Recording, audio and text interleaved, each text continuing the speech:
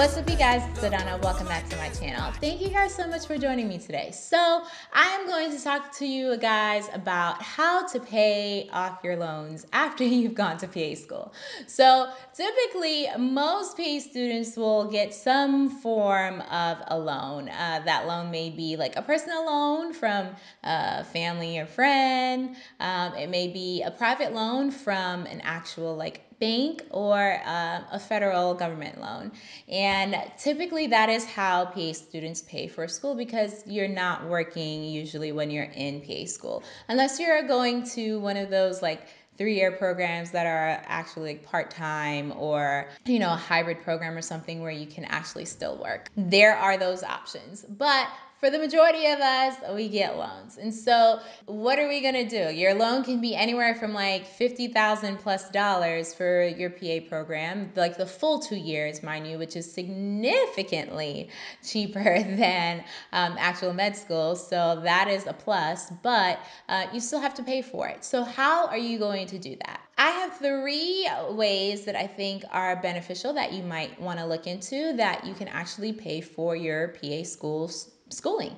So the first way is getting a job that has loan repayment. So most jobs offer this. At least most of the jobs that I were offered a loan repayment, and you had to stay a certain amount of time. It varied from job to job, obviously, but after a certain amount of time, on the job, they would start paying back your loan, which is a plus, because that is something that you don't necessarily have to pay for. You're working, you're getting paid, you're loving your job as a certified PA, and you're paying off your debt all at the same time. So I think that is a really good option for most of us, and that's really the route that the majority of us do take, which is getting a job that does some form of loan repayment.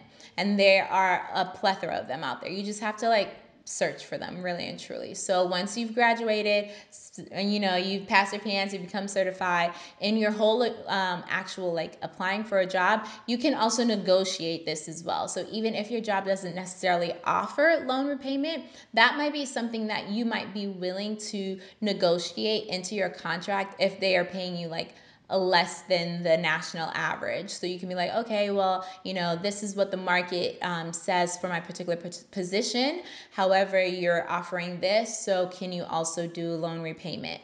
And that is really a good option. Another one is getting a loan forgiveness program. So there are many loan forgiveness programs out there. And again, it's really not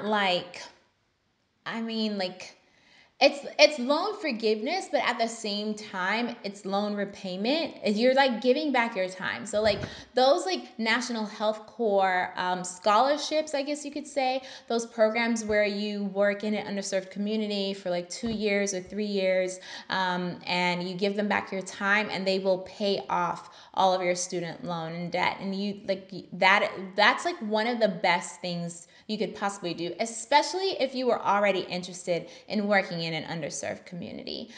So there are those programs out there. You really just have to Google them, look into them, for the healthcare professional, and specifically for PA school or for PA students. You can type that into Google as well, and they will pop up. Those you do typically have to apply for, but I mean, it's better than not applying for anything at all and then just ending up with a lot of debt that you're paying out of pocket, out of that new check that you're going to be getting as a PA. So those programs are very, very beneficial to those that are looking at actually giving back their time to a particular area or city or state when you're actually working as a PA. So that is a second option for you. The last option that I think everybody really can do, or actually put a little bit, play a part in this, is live below your means. So for some students, you're still able to go home and live with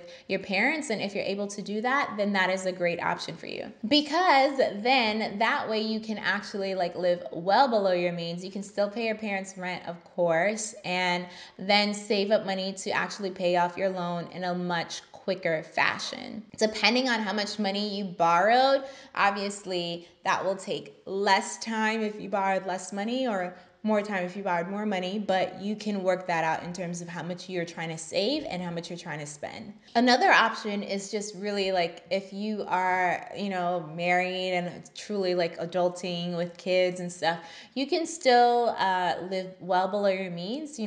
Get a little like a 1 bedroom apartment or 2 bedroom apartment, depending on if both you and your spouse are working. You can literally like bank all of your check to pay off the loan while you live off of your spouse's check, or vice versa. Depending on who makes more money, you can bank the other person's check to pay off the loan. And then that way, that's one less debt that you actually have to pay as the years continue on. And then you can do a vice versa, depending on if your spouse also has like student loan debt or something along those lines. But living below your means, although it may be difficult for some people to do because they're like, man, I just got this new job, I'm making some money, like I was poor all in PA school, now I can actually like live my best life. You might want to like go ahead and spend that money, but I think that it would be important for you to realize, hey, like I will be in a better position in the years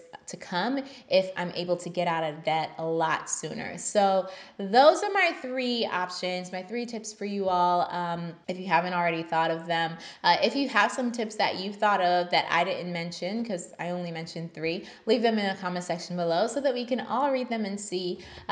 Also, if you have any questions or comments for me, leave them in the comment section below as well. Follow me on Instagram. Thank you guys so much for watching. Like this video. I will talk to you guys next time.